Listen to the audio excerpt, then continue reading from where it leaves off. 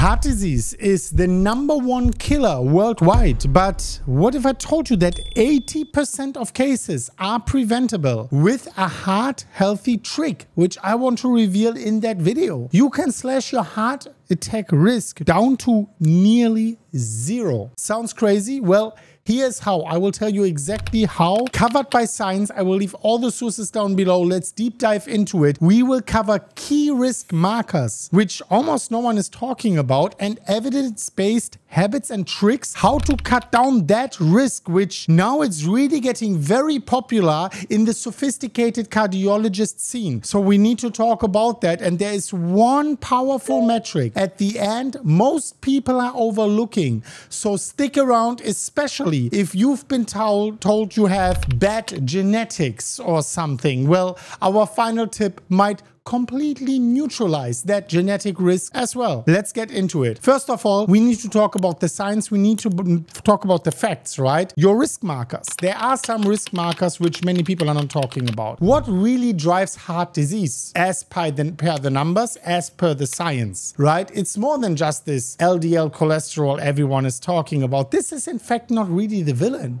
Doctors now focus on advanced markers like apolipoprotein B, ApoB, the total number of bad cholesterol particles. ApoB is a much better risk indicator than LDL cholesterol by itself. Another key player is lipoprotein little a, or LP little a, an inherited form of LDL with a nasty twist. About 1 in 5 people have high LPA. That's 20%, and if I remember correctly, I'm one of them, right? Which can double or triple your risk actually, and that sounds a little bit depressing. It's genetic, right? If your LPA is high, I'm not telling you to test it, you can test it, but if it's high, you know it's genetic. It's most of the time not really your fault, right? And LP little a is LDL's very bad twin, fueling plaque buildup and inflammation, because with high LPA, the plaque buildup is just more likely, right? So inflammation, of course, is a very, very big other major factor. It's your silent enemy, especially the chronic inflammation. Lowering that already led to 15% fewer heart attacks in one trial, right? So the key takeaway is know your numbers beyond LDL, know ApoB, LPA, and of course, reduce your inflammation as much as possible, which we are talking about on this channel here very, very often, right? Of course, the usual suspects like blood pressure, blood sugar, and so on are very important. I made many videos on this channel. Make sure you watch it, where we are covering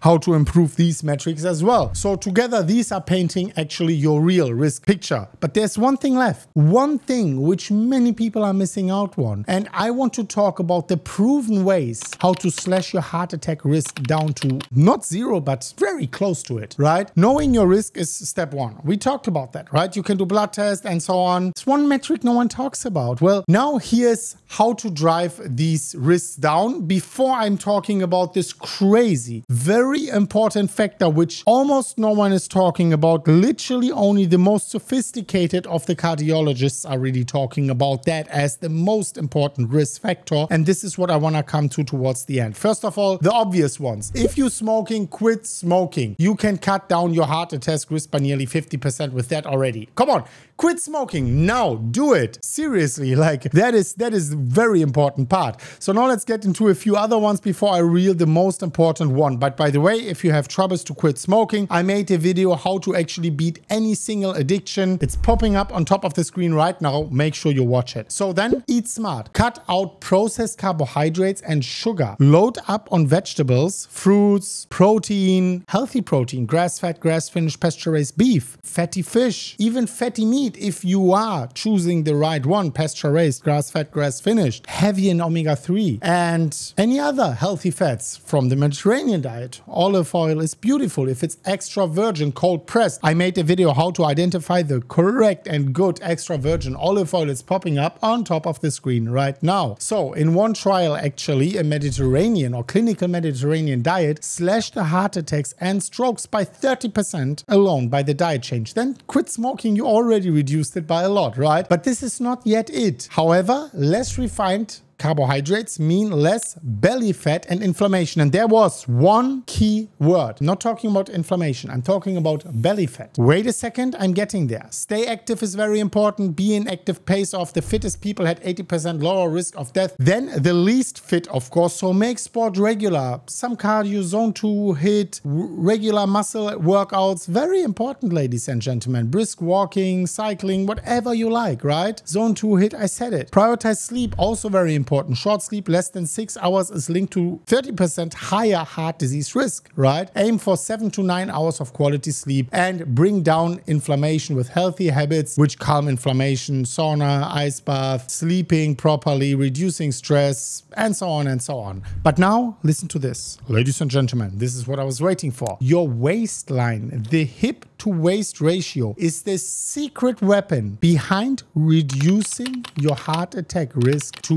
almost zero, especially the genetic one. Listen here until the very end. Ladies and gentlemen, this is really crazy. Let me make my hair in order to be ready for this reveal. Finally, this is the ultimate heart protective metric. Your waist to hip ratio, so the belly size versus your hip size for men and for women, because that is a proxy for visceral fat around your waist. It releases inflammatory signals and wreaks havoc on your body. A 2025 study found waist to hip ratio. It's a very new study. I'm gonna show you a few nice, interesting statistics here from that study. Massively affects LPA risk. It doesn't increase or reduce LPA, but if you have high LPA, a better hip to waist ratio reduces the risk significantly. And hear me out. High LPA had no impact if waist to hip ratio was low. In people with large waists, it doubled the heart attack risk. Here you can see a chart and you can see the upper line. That is people with high LPA and a bad waist to hip ratio, so a big belly. That is the highest risk. Then the line below that,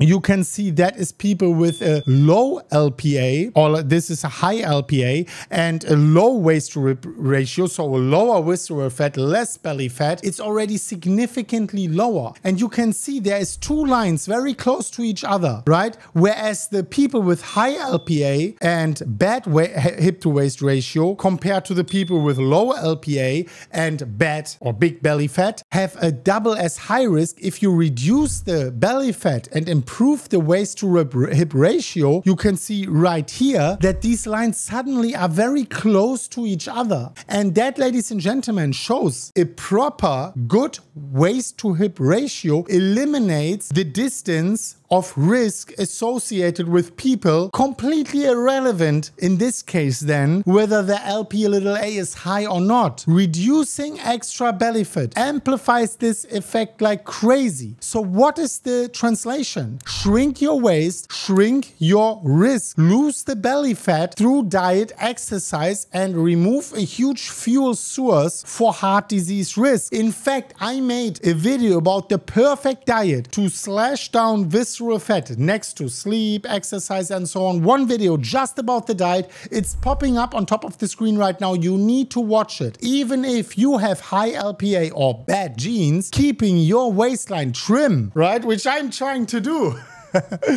can neutralize much of that risk, ladies and gentlemen. The bottom line is heart disease isn't inevitable. There is some genetics to it, yes. There is a lot of lifestyle to it, and you can impact your numbers by a lot. So let me know what you think about that. Dear ladies and gentlemen, smash up the like button, subscribe to the channel right here, and watch this video about the optimal diet to reduce visceral fat. And as always, guys, as always, bye.